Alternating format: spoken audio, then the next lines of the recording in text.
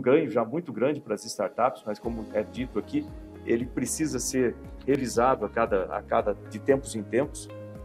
Observar que também nós temos aí chegando à frente a reforma tributária, também vai ter uma coligação muito grande com isso, e essa discussão inicial aqui nos dá subsídios, né, para que as nossas startups cresçam saudáveis.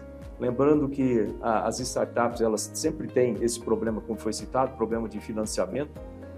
No Ministério, nós procuramos sempre apoiar as startups através de editais da FINEP, que é um órgão de fomento, né, exatamente criado para isso. Presidente, a Lei do Bem é uma lei de extrema importância para o desenvolvimento da ciência e tecnologia no setor da indústria, no setor produtivo como um todo. E essa lei ela tem sido subutilizada. Nós temos atualmente essa lei se aplica às empresas de lucro real, apenas as empresas de lucro real. E, além disso, as próprias empresas elas têm certos receios da utilização da Lei do Bem por fatores ligados à insegurança jurídica, vamos dizer assim, da utilização da lei.